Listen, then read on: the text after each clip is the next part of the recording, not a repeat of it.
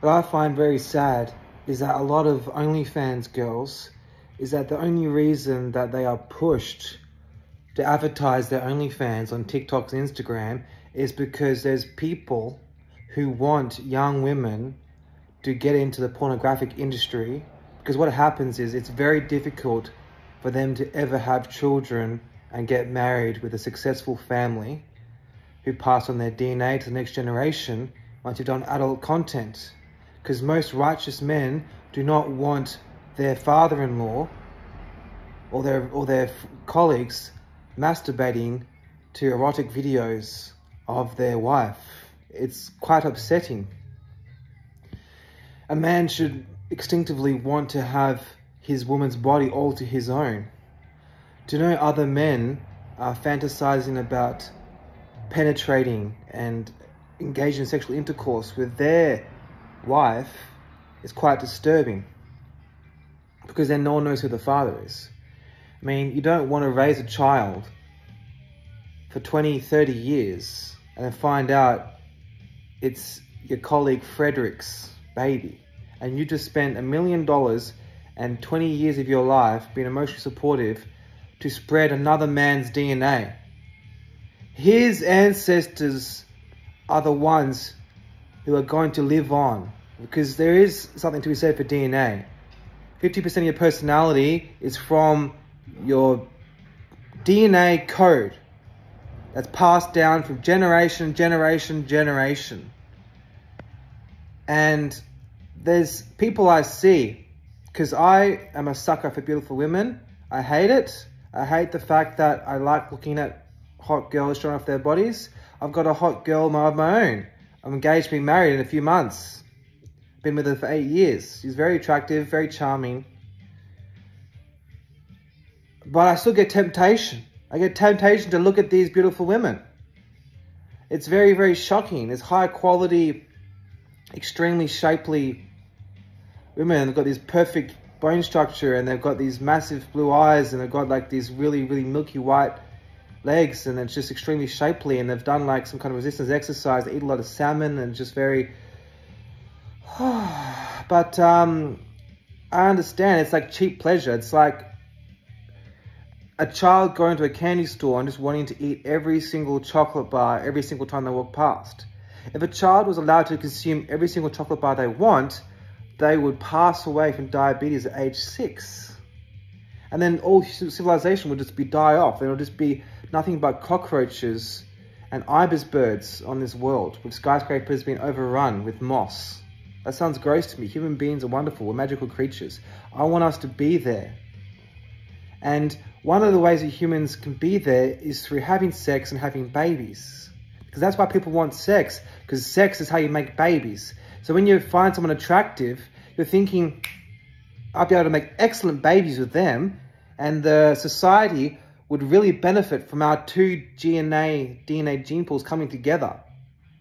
Because all you can see is, fuck, they're so compatible with me. My goodness. It doesn't even matter if I'm a part of their life. Their DNA is so fucking good that I can just hit it and quit it, and that kid will most likely be successful and still grow up to be like a fucking sick cunt. Just because they are so fucking hot that I can just manipulate them, have sex with them once, and their kid is still going to be great because their mum is so hot, they're going to have an easier life. But it's not helpful to think about it that way, because so many kids are fucked up when their dad leaves. And so many kids are fucked up because their mum may teach their kid to hate men, or they'll get lots of men over for one night stands and the kid will not respect women.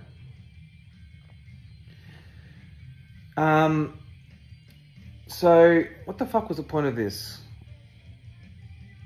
Oh yeah, it's not a good life. What's the point of posting sexy content, women? Because you get attention, but you don't really want that attention. Because your attention is just from sleazy guys or guys who are married and they don't want to be looking at it, you know? But you're giving candy to a child, like a man, to look at an extremely, extremely attractive young woman who's got like perfect legs, and she squats, and she's thin, she's got a thin waist, and she's just really cute, and she's got this open, naive expression, and she's got this, you know, it's just so overwhelming. You don't understand. Like, it's literally like fuck crack-infused candy for a man. It's insane. And so you're only powerful because for generation and generation and generation and generation and generation and generation, hot white girls, they were made to deny their body from strangers because it's just so powerful. I understand you want to have total freedom, but freedom to what? To fucking cast spells on men with your voluptuous body? That sounds quite selfish, because if we were just having complete freedom, then I would just be using my conversational abilities to manipulate sales tactics on people to a very assertive degree. I could sell the fucking Bible to the devil. But I don't, because I have ethical responsibility. I could work somewhere like anywhere like JB Hi-Fi and just push all these submissive women to buy shit they don't need. I look into their eyes and say, yeah, oh yeah, your son's education. Yeah, if you believe in your son, you have to buy this laptop. The graphics card, it's really necessary. It's only $4,000. I'll throw in a free case. Buy this laptop. Buy this laptop or your son will not love you. All right? I could use techniques to make people buy shit they don't need. Now, my persuasiveness and assertiveness is like my masculine quality. I know I'm not that masculine, but like a woman using her sexuality, it can be seen as immoral because it's so rare. Like, the reason why it wasn't popular until the 60s to show off your body excessively is because your body is supposed to be for your husband, because otherwise the whole society breaks down if people just want sex without commitment. Because then no one knows who the father is in case she gets pregnant, and then no one's going to raise the kid. And then the kid's going to grow up to go to prison, and then you're going to have to pay for the kid to go to prison. Not all, but statistically, the #1 predictor of a child being in incarceration, costing taxpayers hundreds of thousands of dollars, is because mama or papa was not around.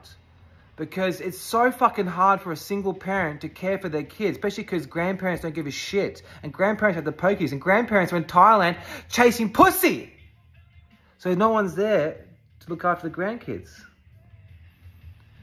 And so the point of this video is, don't think it's really that fun to be like an OnlyFans or one of those sexy Instagram girls, because the only reason why you are successful is because every generation in history thought it was forbidden, because it's just too much power.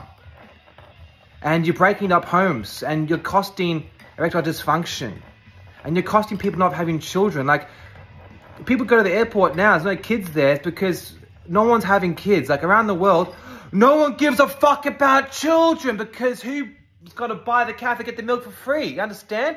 It's so fucking easy to find loose women, or just jerk off over loose women, that no one's going to bother to get married. And the thing is, when you get married, when you have sex, when you get pregnant with your wife, when your wife's pregnant, it gives you superpowers.